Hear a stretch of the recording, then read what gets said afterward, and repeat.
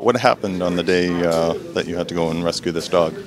Well, we got a call for a dog in what they originally thought was a septic tank. We arrive on scene and we see this little dog down the bottom of what seemed to be a 15-foot deep by 5-foot diameter well, an old abandoned well. Of course, it was not full of water.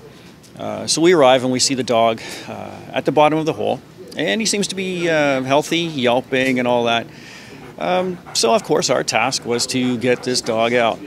So what we did basically, since we don't have the equipment to, well, we do have the equipment to go down there, but it would become a confined space rescue and of course be quite an ordeal.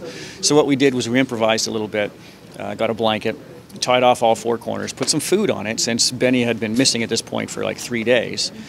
Lowered the blanket down in hopes of the dog actually climbing onto the blanket and we could snag him and pull him up to safety.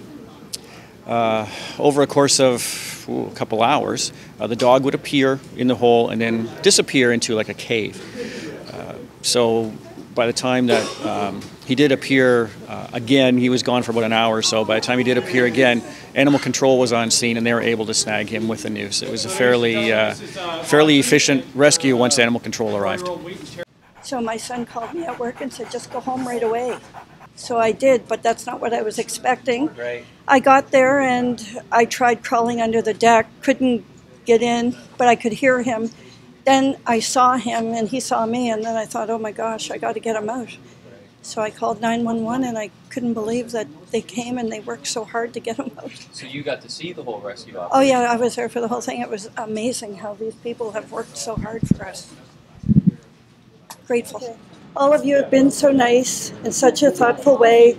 It's hard to find a way to thank each one of you today, but hopefully this special card will show, at least in part, the many warm and grateful thoughts this brings straight from the heart.